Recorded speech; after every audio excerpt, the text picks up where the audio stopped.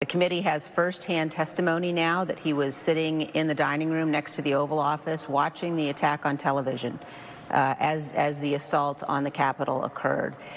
We know, as you know well, that the briefing room at the White House is just a mere few steps from the Oval Office.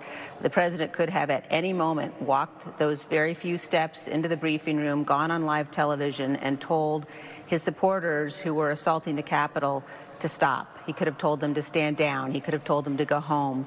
And he failed to do so. It's hard to imagine a more significant and more serious dereliction of duty than that. Is his failure to make that statement criminal negligence? You know, I think that there are a number of, as the chairman said, potential criminal statutes at issue here. But I think that there's absolutely no question that it was a dereliction of duty.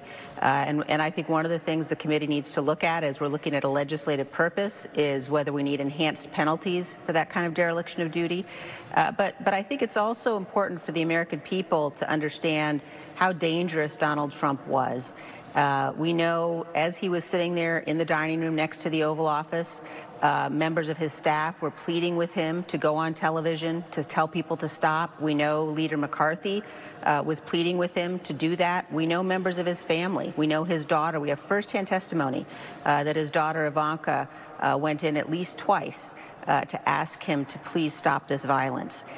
Any man who would not do so, any man who would provoke a violent assault on the Capitol to stop the counting of electoral votes, any man who would watch television as police officers were being beaten, as his supporters were invading the Capitol of the United States, is clearly unfit for future office, clearly can never be anywhere near the Oval Office ever again.